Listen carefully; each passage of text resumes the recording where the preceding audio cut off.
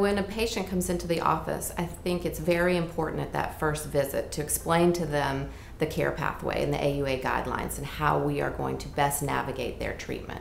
It's important to show them a pathway so that they can visualize where they are on the pathway, what they've tried, what hasn't worked, and where we're going with our therapy options, so that they have a clear understanding of what is available to them. This provides them hope and a future filled with a nice quality of life where they're not limited by their bladder symptoms.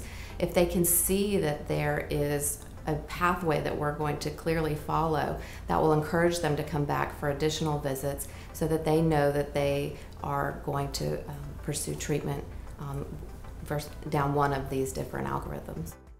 When we're introducing sacral neuromodulation to patients, we talk about it very early on in the patient evaluation and follow-up visits.